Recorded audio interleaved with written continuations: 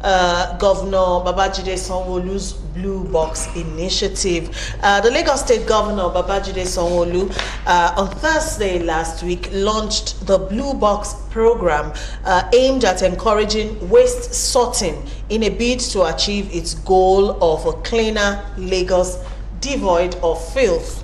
The Blue Box program is a single-stream recyclable collection program that will encourage separation of recyclable materials from the general waste at the point of generation.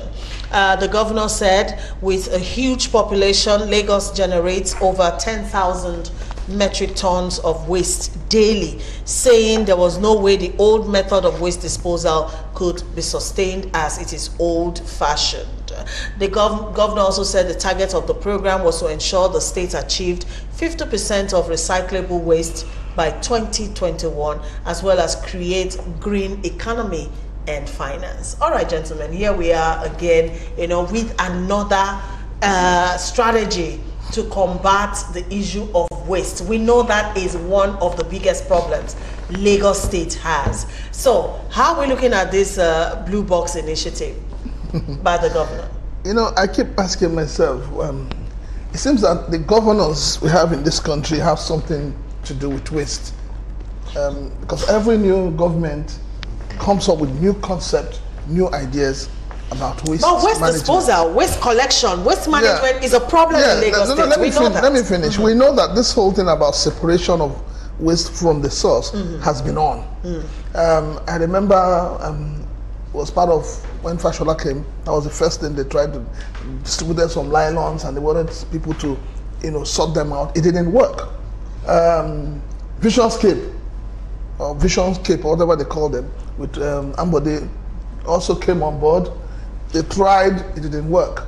Now, Sanwo Olu is going back to it. And then the question I'm asking is, what kind of waste do we even generate in Lagos? We need to understand. Because in the homes, what kind of waste do they generate in the homes? Leftover foods, added to pure water. A lot of plastics and nylons. So I think that, something is wrong somewhere.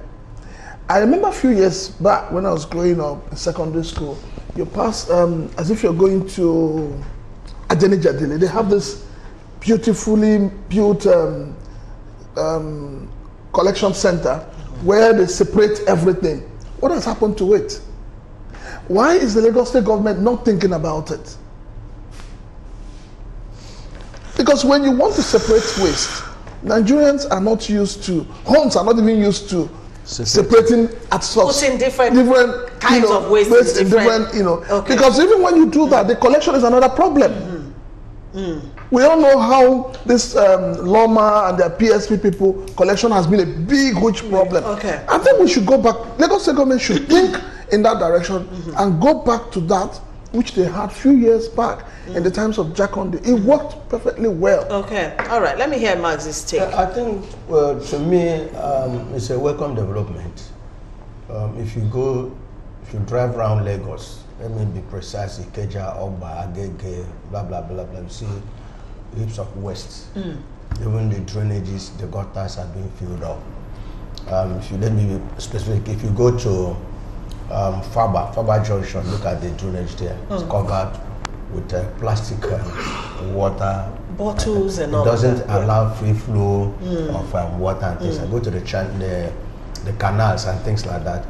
Like you said, my worry is that let it not be like what we experienced last year or last 3 years, because it worsened within the last 4 years because Lagos became badamba. We never experienced. We tried to, express relief when Fashola was there, but unfortunately, when our brother came in, Vicious came and blah blah blah, and up till now we are still having problem with collection. It takes up to between 2 weeks and 3 weeks for them to come and collect the one, even gathered from various houses. But if it is not selfish interest anyway, because each one of them that comes in like to introduce what will be beneficial to him. So if it is not selfish intended, if it is not something as a compensation to somebody somewhere, okay, it's a good development. Okay, all right, Chooks. Okay, you know, I'm for anything that will improve our environment. I will support it. But given the opportunity, I would have done something different as a governor of Lagos. I understand that waste management has always been a problem for Lagos, but I will prefer where Lagos State government says we do a war against plastics. Is a better way to approach this. Mr. Chilaka here was talking about what kind of waste do we generate. The one that is a big problem are the plastics. Plastic is a problem. So if Lagos, if we can narrow it down to what do we do with the plastics in Lagos? If you go to the ocean, there are also a problem. All these plastics they end up in the ocean, and it's a problem for aquatic life there. Some of them are there; they will never decay. So if you are telling homes, don't let us separate plastic, it's easier. The waterproofs, the bottled water, the Coca-Cola bottle, and all those soft drinks and all that. Just put them on side. If we can take away plastic from Lagos, we are fine. Okay. If you, this thing I'm telling you is very practical. It is not about sitting down to speak grammar. This is where the problem is. What do we do with the plastics? Good idea. I don't know how they want to go about it, but I'm just telling you what I personally would have done. If Lagos can deal with the plastics, I tell you that waste management is about, in Lagos, up to 50% sorted. If you can take away plastics. What blocks the drainage is plastic. Plastics. What blocks are canal, plastics and waterproofs. PVC, plates and all of that. If you can take them away, there must be a system to mop them from. Take a walk to Ikeja, Ikodo here. Everywhere. All the big gutters you have everywhere, it is the plastic and the. Okay, Chooks, let me just add. You know, I think also. Sorry, can I just ask this question before I forget it? You have your say. We do not have that culture of recycling, if you know what I mean. You know, this is what the governor is proposing. How are we going to drive this message home? I think that's what I was coming to. You know, we need to build a culture where homes know that by the time they gather these plastics, you can make money. Somebody is going to somebody's going to come to buy it.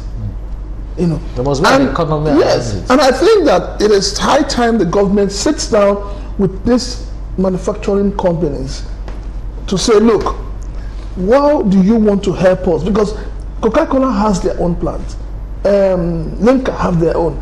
And we leave our brand names. Well, the thing is, all the plastic bottles. Yes, what I'm saying is that already have like an economy around it. If you know what, but it's on a local. Yeah, what I'm saying is that people who do kunu, who do zobo, they buy this from individuals. I know. Anyway, what I'm saying is that if corporate organizations get involved to say, for every carton of 12 bottle you give us, this is what you get. Okay. I am telling you, trust Nigerians. Nobody will throw bottle out. Even people drive on the road driving, they will be putting them as they're drinking. They're putting inside their bag because they know that there's an economic value to it. So it starts from there. So government needs to sit down with these manufacturers to work out a plan. All right. Talking about getting economic value from our waste, the governor stated that the bulk of recyclable materials were done by scavengers, you know, all the spoils that goes around, and they are unable to pass quality tests to get value for money.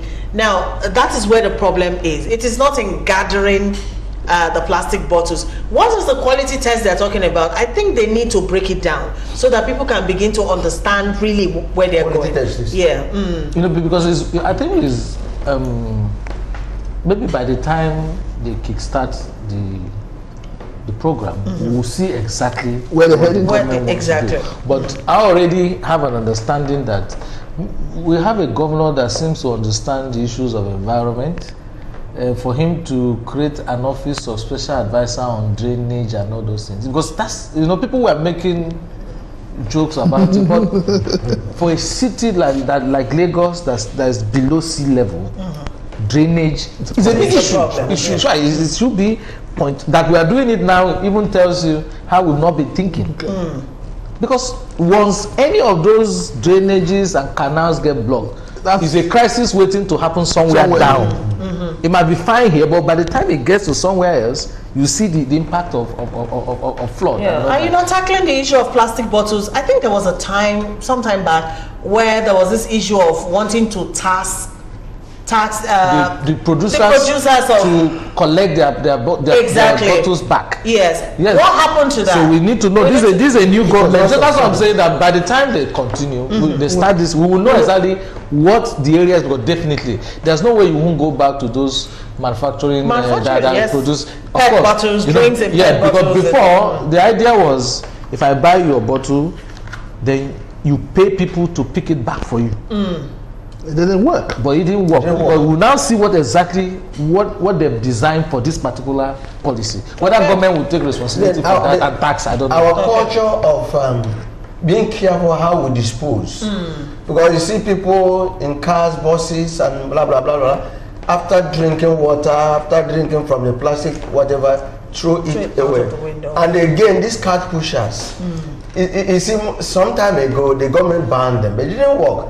Do you know why it didn't work? Because the lawmans responsible for the collection were not effective. So these cars in my own area, at times when it stays up to 2-3 weeks, they don't come. We catch them. Then when they carry it, there was a one I confronted. He said, "Daddy, do you know that we pay some money to some people? I don't want to be personal, but now for this now." He said, yes, so that when they see us, they will close their eyes, we pass. And wherever we like, we dump it. Even on the mirror, even on the drainage and things like that. So that is the problem. They should be able to make sure that these waste are properly evacuated on time. And the area where it should be dumped, they should also remember that it could be reused again for economic purposes. Okay. No, but I have a question to ask, and I'm going to direct this question to His Excellency, the Governor of Lagos State. What has happened to all the vehicles procured under Vision Scheme? Well, they've already been transferred to the TSP people. I mean, they've changed the same thing now. Was not the same thing from the first one to the second one. If you check all those vehicles now, they wants to shake a table. They all have means of environment. I have a reason why I'm asking. Okay, let's look at viewers' response. It's true. Somebody like Tinubu should learn from Robert Mugabe's time. All right, this other one says the only way out is that all plastic containers should be sold to companies that use plastics for production. And also this one say the only way waste can be controlled in Lagos and Nigeria as a whole is for government to provide means where separation can be done. Okay, this other one says plastic is our problem in Lagos State. Thank you, Johnson, for that. How much is the government willing to pay for the said separation? Because the last time I checked, I still pay Loma for waste disposal. IK from Ogba. All right, this other one says, let our government focus on plastic. It takes nothing less than 50 years before it can decay. They should focus on it now before getting out of hand. Benga from Lagos. This other one says the best way for Lagos State to improve is the government should create organizations where people can go and sell those plastics. In selling all those plastic, it will reduce the rate of poverty people on the street can feed. Idowu from K2 says the issue of gathering of plastic waste by scavengers being discussed is the practice in New York. These scavengers go take them to collection centers where they are paid through the machine. Last word. No, but you know, my last word is simple. I think we keep sitting down. We say government. The people have a role to play. The people must become conscious of their environment. Because if the drainages are blocked and the rains come and the floods come, it doesn't come to government. It comes to the people. So the people need to understand that even without the government, getting involved, they must begin to think on their own how to manage waste.